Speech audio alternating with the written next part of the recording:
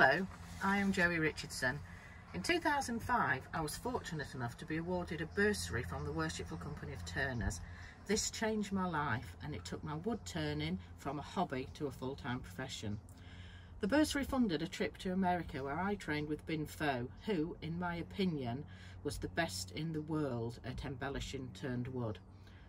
Sadly, Bin recently passed away, but thanks to the bursary, I'm able to continue his legacy. The bursary was the start of an exciting journey for me. My art got accepted into many exhibitions and collections, and then in 2012 I was fortunate once more and was awarded a scholarship from Quest, which is the Queen Elizabeth Scholarship Trust. This enabled me to cast my work in glass, and that added another layer to my artwork. In 2015 I was awarded the Quest Award of Excellence, which I'm very proud of for my contribution to the craft. I've recently completed an MA in Fine Art, and this tree house, which I built in my garden, was part of my second semester. It is my contemplative space where much of my creative process takes place. It is here that I do my design on my work. I do my sketches, whoops, I need curly whirlies, and end up with pieces like this. I'm very fortunate that my work takes me all around the world, and I teach and demonstrate my techniques globally. So let us go into my studio now and see how I create pieces like this. I totally escape when I'm in my tree house. I've got fantastic views over the open fields at the back.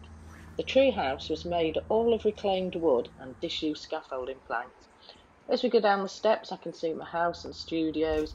I have a drawbridge here, which when it's up people know not to contact me. Lower the drawbridge and we have a very excited spaniel who's always excited to see me when I come down. So we start off with the tree, all reclaimed wood, chainsaw it up. This was my COVID stockpile in my freezer. And then we move into the turning studio. So sharpen the tools and we're ready to go. Get the wood on the lathe, take off the bark.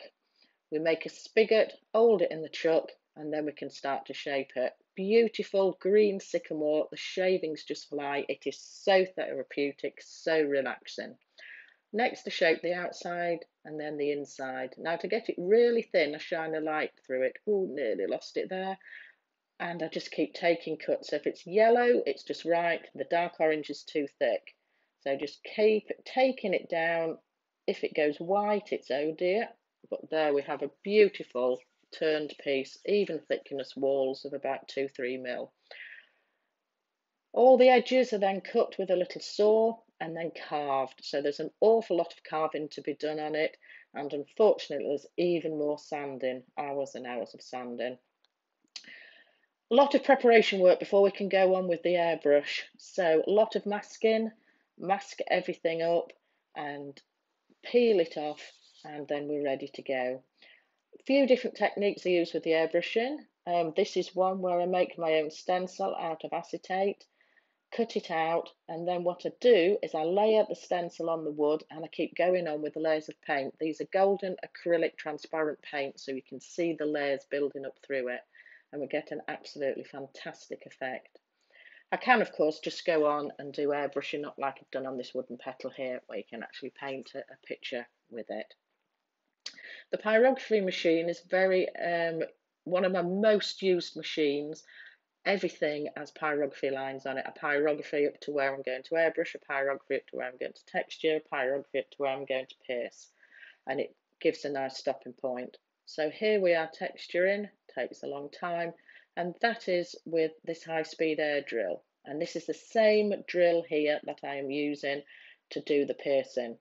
So it runs at 400,000 RPM, extremely fast. It's a dentist drill, and I can cut all my shapes out and hide lots of things in there in the piercing. This is a wood piece and this is the glass piece cast from the wood, and this is bronze, which is cast again from the wood. This is what I did with my Quest scholarship, which was sponsored by the Worshipful Company of Carpenters. This piece here is wood with a combined glass petal. This is all wood and there's quite a lot of carving on that piece. This piece is from the Queen's estate at Sandringham. And the whole story in this piece is about our day there getting this wood. Moonflies, a lot of carving on moonflies. This is my turned teapot, which was for an exhibition.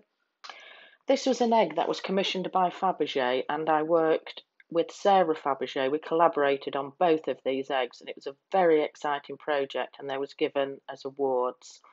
Here is some of my MA work, a ceramic log and an axe carved from the controversially felled trees from Sheffield. This life-size shed has 124 pierced panels, and it depicts different stories on each panel. This 5-foot high screen or room divider has 25 panels which depict the seasons on it. I'm also taking the panels and doing prints from them. Lockdown has proved both difficult and challenging, with many of my family members on the front line and others having to shield. My art has been my therapy, and here I've been experimenting with different painting techniques. I've also been experimenting with gilding, and this piece has gold leaf in it. Here we have gold and silver leaf and painting techniques, more different painting techniques, and I've made a lot of pieces of windows because everybody's been sat looking out the windows. Another window piece. Look carefully and you'll see this green panel with 2 butterflies on which turns to red. Depending which way you turn it, it goes from red to green, from the danger zone and back to the safe zone where we can go back outside again. All of these butterflies are starting to appear. Some have come out, some are staying locked in, some are still shielding. Every piece I make is unique. Each piece tells its own story, and when I do commissions, I work with the collector to incorporate their story, dreams, and desires. And so my story, my exciting journey from my 2005 bursary, has now turned a full circle. I'm very proud to say I am a court assistant of the Turners Company and sit on the bursary committee and mentor others. I would like to thank the Turners for all their continued support.